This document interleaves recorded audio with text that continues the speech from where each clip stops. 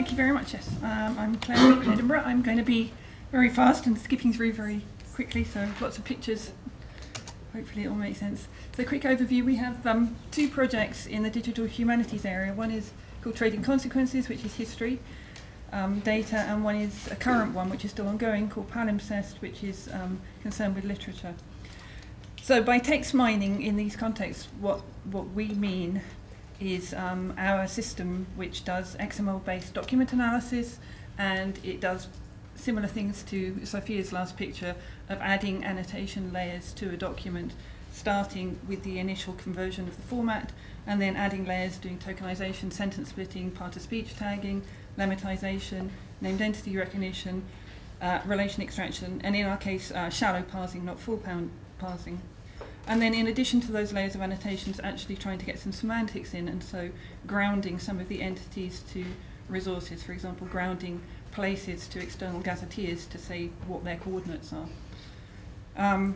Geoparsing in that is just really a sub-kind of text mining in this sense. So geoparsing is just text mining with a particular emphasis on place.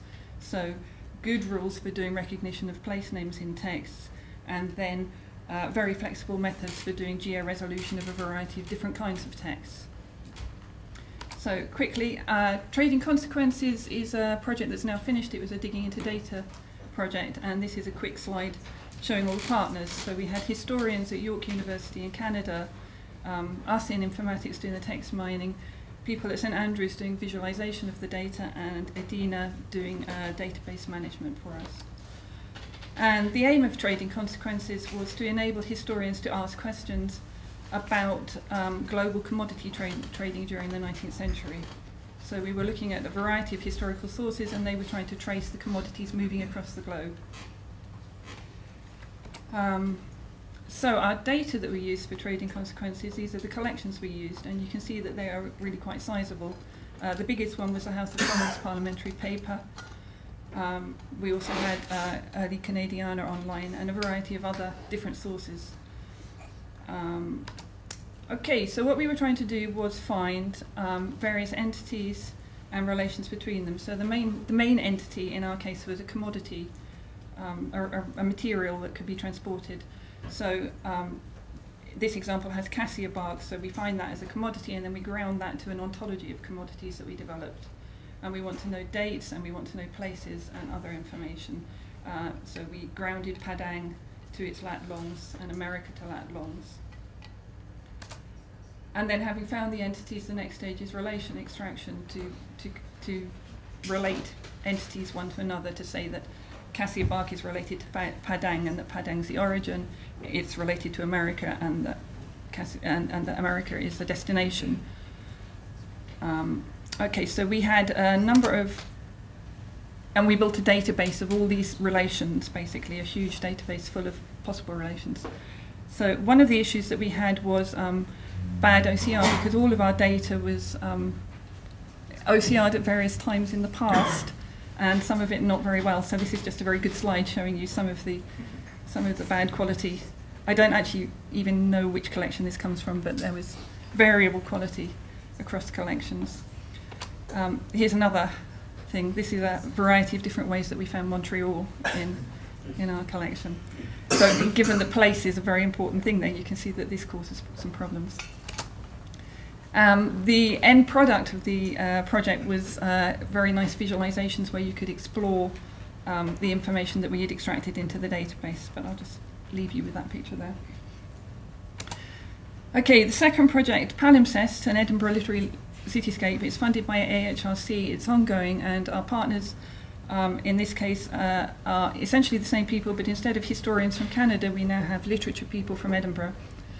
And the project is completely revolves around Edinburgh. We're looking at literature that mentions Edinburgh and trying to extract the parts of the literature with the Edinburgh place name mentions, and trying to find interesting ones from the literary point of view, but also possibly from the tourism point of view.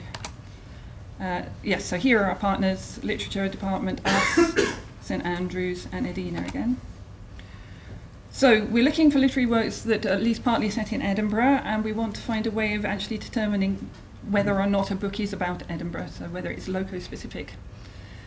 We also need a fine-grained location gazetteer for Edinburgh for the small place names, whether they're buildings or streets or monuments or whatever. And then we want to extract snippets and visualise them on the web or a mobile device and rank the snippets for interestingness.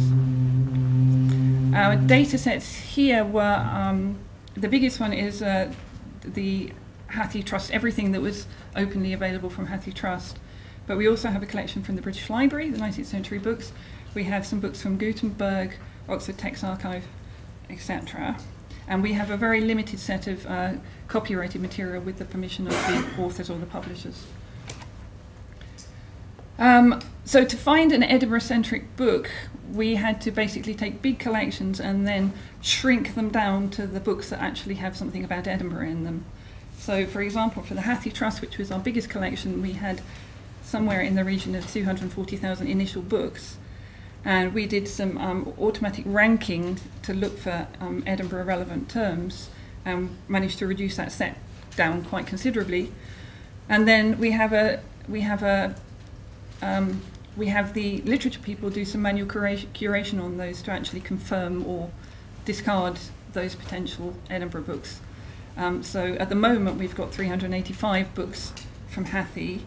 From the British Library collection we've got, oh sorry, I must have an error there. We have fewer than 546. I'm not quite sure how many. From Gutenberg we have 175 and so on. So we're taking a very big collection and shrinking it down to the ones that we want. These are the, I don't know, is that visible? These are the titles of some of the ones that have been deemed to be Edinburgh-centric from the British Library collection. And here's a very quick visualisation of a tiny bit of Stevenson's picturesque notes where you can see that we found the place names and located them on a map. Okay. So I went through very quickly. I don't know how much time I have left. About 2 minutes, okay. So these are just some of the conclusions that I have made from doing these two projects. One is that, in our experience, that text mining tools have to be adapted in each case. That we start with a fairly robust set of tools, but in each project they have to be adapted and changed according to the needs of the project. And because of that, collaboration between the people who actually need the information and the people doing the text mining is very important. And depending on the situation, it's possible that instead of just doing fully automatic text mining, that you might want to do assisted curation where the text mining makes the first pass and the best guess, and then the expert actually interacts with the text mining output. Another conclusion, OCR quality is a constant issue and problem, and I wish that somebody would go and re-OCR every document we've ever had. But still. And something that I've thought about more recently is that document structure is important, and we've never really quite got a handle on it. But from the books that we have in Palimpsest, it's clear that they're very diverse, and we haven't segmented them into their actual structure. So if we have a book of short stories, we might have one short story that's got something very interesting about Edinburgh in it, but we haven't got a way of actually reliably segmenting that book into parts so that we can ignore the bits we're not interested in.